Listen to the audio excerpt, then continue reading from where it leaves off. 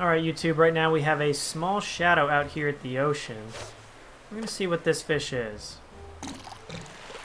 What do we got? What do we got? We have a surgeonfish. I think that's what it's called. Yep, surgeonfish. So, this fish is new in April. If we look at the Critterpedia for it, we can see that this fish is available April through September, so most of the spring and fall, or spring through the fall. It is available all day long, which is nice. It means you don't have to fish for it at any specific times. And as you saw, I caught it in the ocean, so it is caught on the sea. You don't have to be in any particular place to catch it. Last thing you saw, the shadow size was pretty small. I think it's a shadow size 2.